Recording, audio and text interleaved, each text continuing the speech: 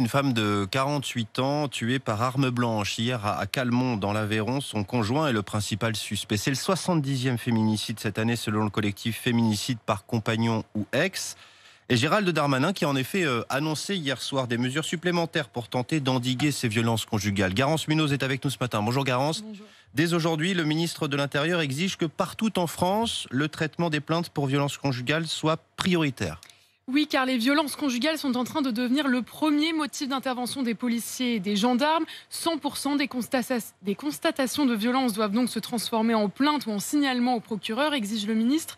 Il sera désormais possible de signaler ces violences sur une application créée à la rentrée. Gérald Darmanin explique aussi qu'il faudrait 22 000 postes d'officiers de police judiciaire supplémentaires pour diriger ces enquêtes. Et il souhaite qu'il y ait un officier spécialisé dans chacun des commissariats et brigades du pays. Création de postes ou transfert depuis d'autres services, le ministre ne précise pas. Les associations féministes comme les syndicats policiers dénoncent des vœux pieux qui manquent de réels moyens mis en place. Gérald Darmanin demande également que le fichier des possesseurs d'armes soit connecté à celui des mises en cause pour violences conjugales afin de saisir systématiquement les armes à feu détenues par ces derniers.